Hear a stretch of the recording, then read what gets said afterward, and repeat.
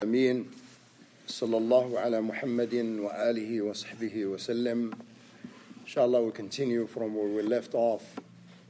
We are studying the Surah Ali Imran, which is after Surah Al-Baqarah. So the Shaykh, he said, Shaykh Abdurrahman al-Sa'di rahimahullah, he said Allah has described 7 traits of those firmly grounded in knowledge, which are signs of their blessedness. First of all, having knowledge, which is the only path that takes one to Allah. There's no doubt about that, because how are you going to know about Allah subhanahu wa ta'ala without knowledge? And that's why Allah subhanahu wa ta'ala, he said in Surah Muhammad, فَاعْلَمْ أَنَّهُ لَا إِلَهَ إِلَّا اللَّهِ. Know that there is no deity worthy of worship except Allah. So he started with knowledge.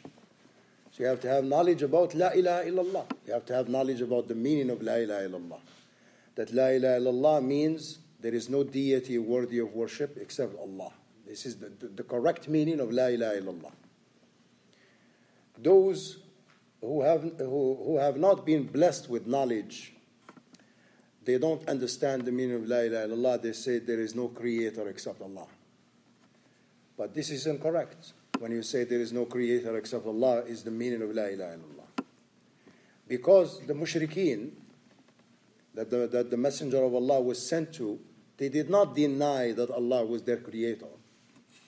As Allah said about them in the Quran, وَلَئِن سَأَلْتَهُمْ مَنْ خَلَقَهُمْ لَيَقُولُنَّ اللَّهِ.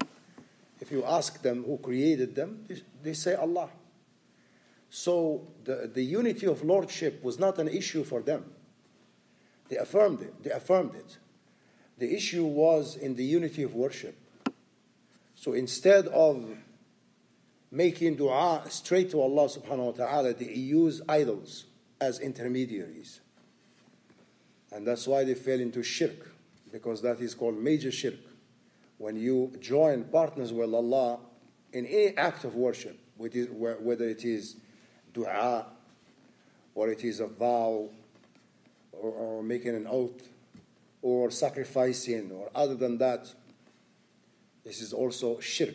Because shirk can take place either in rububiyyah, lordship, or worship. A rububiyyah, lordship, like when someone believes there is another creator beside Allah. This is shirk, rububiyyah, lordship.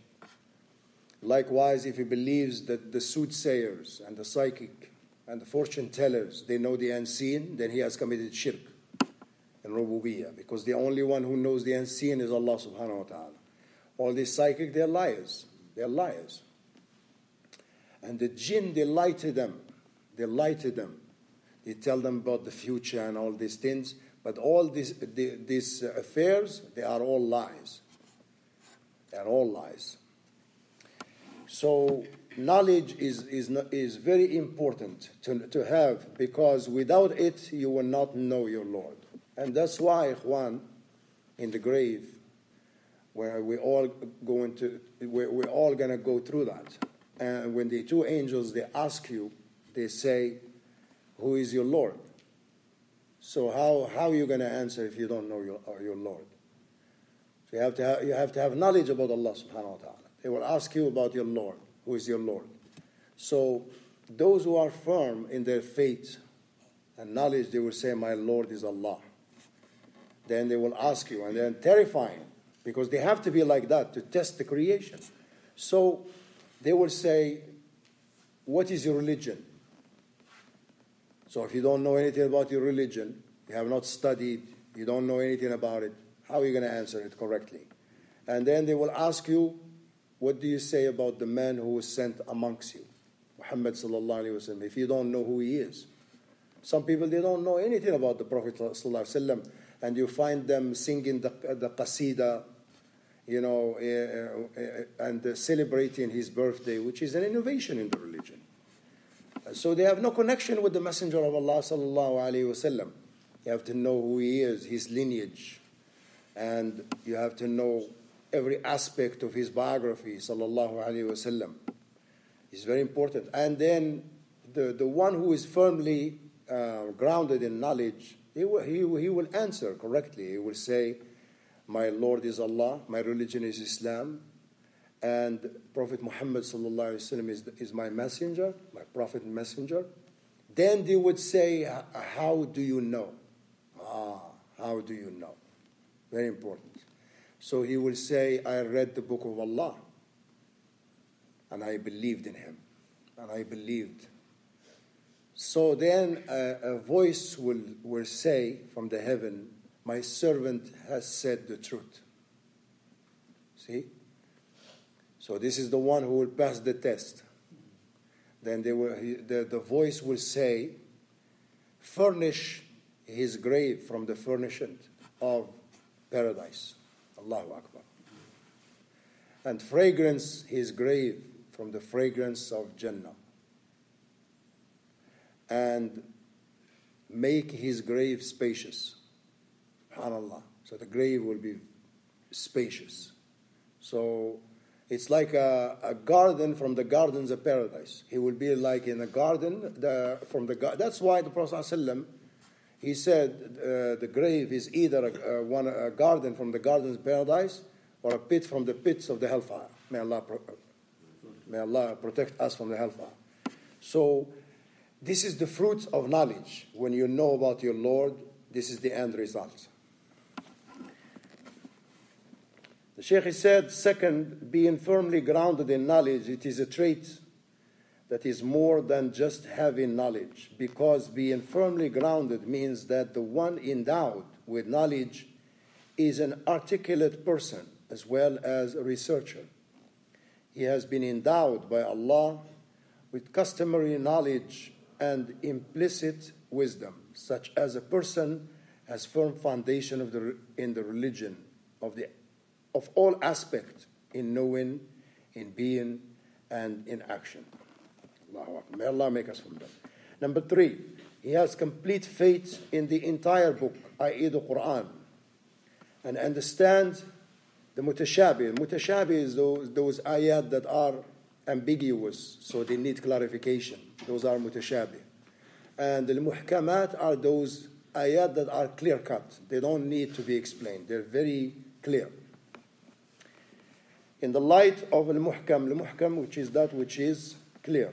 As Allah mentions that such people say we believe in it, it is all from our Lord. Number 4, they consistently beg Allah to save them from the trial by which the deviant ones were tested. So even though they are guided and they are well grounded in knowledge, they don't feel secure. They make dua to Allah subhanahu wa ta'ala to make them firm so that they don't deviate like those who deviated. Because some of those who deviated, they had knowledge. Like, for example, the children of Israel. They had knowledge, but yet they deviated. They followed after their desires, They followed after their desires. Number 5, they show their gratitude for Allah's benefaction of granting them His guidance by saying, our Lord, let not our hearts deviate after you have guided us. Allahu Akbar. Number 6, they plead for Allah's kindness by asking Him for all pieties and protection from all evil. For this purpose, they use the mediation of Allah's sacred name, Al-Wahhab. Number 7, as Allah described, they have complete faith and fully believe in the day of recompense, are conscious of Allah. This is very faith entices them to commit pious deeds and protects them from errors. Allahu Akbar. Then Allah subhanahu wa ta'ala, He said, إِنَّ الَّذِينَ كَفَرُوا لَن تُغْنِيَ عَنْهُمْ أَمْوَالُهُمْ وَلَا أَوْلَادُهُمْ مِنَ اللَّهِ شَيْئًا وَأُولَٰئِكَ هُمْ وَقُودُ النَّارِ. May Allah protect us.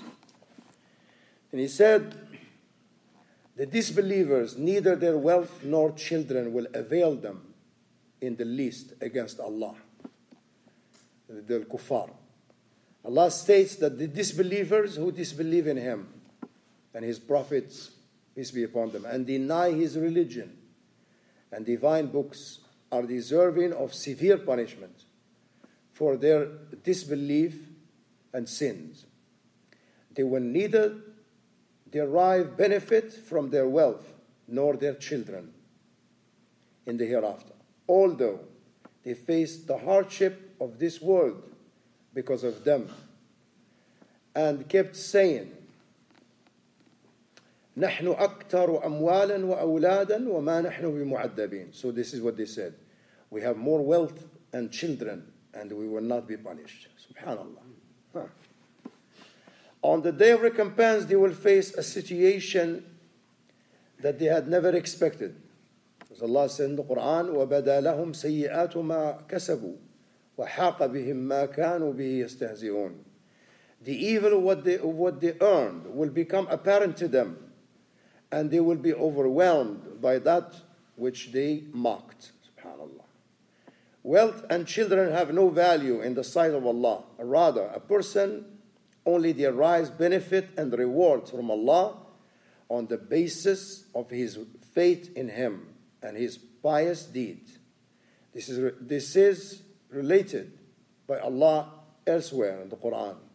Allah subhanahu wa ta'ala says, وَمَا أَمْوَالُكُمْ وَلَا أَوْلَادُكُمْ بِالَّتِي تُقَرِّبُكُمْ عِنْدَنَا زُلْفًا إِلَّا مَنْ آمَنَ وَعَمِلَ صَالِحًا فَأُولَٰئِكَ لَهُمْ جَزَاءُ الضِّعْفِ بِمَا عَمِلُوا وَهُمْ فِي الْغُرُفَاتِ آمِنُونَ. It is neither your wealth nor your children that bring you close to us. Allahu Akbar. It is those who believe and do righteous deeds that come close to us. They will have a double reward for what they did. They will dwell safely in mansions in paradise. May Allah make us from them. Allahu Akbar. Imagine, ikhwan, you live forever. Allahu Akbar. I mean, sometimes when I think about it, it's just beyond our limited intellect, you know? Because this intellect that Allah blessed us with is limited, you know? Subhanallah. Forever. You never have to worry about death, sickness, you know, school, work, you know, the problems that we face in this world, the trials and tribulation and all these things that we go through, right? Hardship and other than that. You don't have to worry about that. Subhanallah. Forever. Subhanallah. And there is no night in paradise. So you don't go to sleep. Subhanallah al-Azim. Because sleep actually is a deficiency, you know? Yeah. So, so you eat, you desire something, it will come to you. Subhanallah al-Azim. You have everything that you desire. Allahu Akbar. Subhanallah. Allah informs us that the disbelievers will be the fuel for the fire. May Allah protect us. Remaining in it forever. Allah's decree that the disbelievers cannot derive benefit from their wealth or from their children has been applied to all of the previous nations. For example, Pharaoh, as well as the tyrants, oppressors, autocrats, and kings who came before and after him will all be dealt with in a similar when they denied Allah's verses and signs, because his enemy and refused to accept the teachings of his prophets. Allah will seize them for their sins and take them to task due to them, and it will be based on his justice and not oppression. Allah is severe in punishment, meaning whoever does this that warrants punishment, then Allah will confer on him a severe punishment. The cause of the punishment and chastisement can be infidelity, kufr, as well as various other sins that are of different degrees and classifications. Subsequently, Allah decrees, say, Muhammad sallallahu alaihi wasallam, to those who disbelieve, you will be overcome and gathered together in hell, an evil resting place. This indicates a sign of help and victory for the faithful and a warning for the disbelievers. It occurred just as Allah had promised. Allah indeed provided help to the faithful against their enemies, such as the disbelievers, the idolaters, the Jews, and the Christians. He will continue to provide help for his servants and the faithful until the day of recompense. This contains a lesson and is a sign of the veracity of the Quran, which anyone can see and observe. Allah has mentioned that the disbelievers, along with humiliation and defeat in this world, will be hurled towards hell. May Allah protect us. What an evil place to be, and their evil deeds will produce an absolute horrendous consequence. May Allah protect us. SubhanAllah. Inshallah, we will stop here. May Allah subhanahu wa ta'ala protect us from the hellfire, and may Allah make us from the people that will enter الفردوس الأعلى مع النبيين والصديقين والشهداء والصالحين. الحمد لله رب العالمين وصلى الله على محمد وآله وصحبه وسلم. جزاكم الله خير.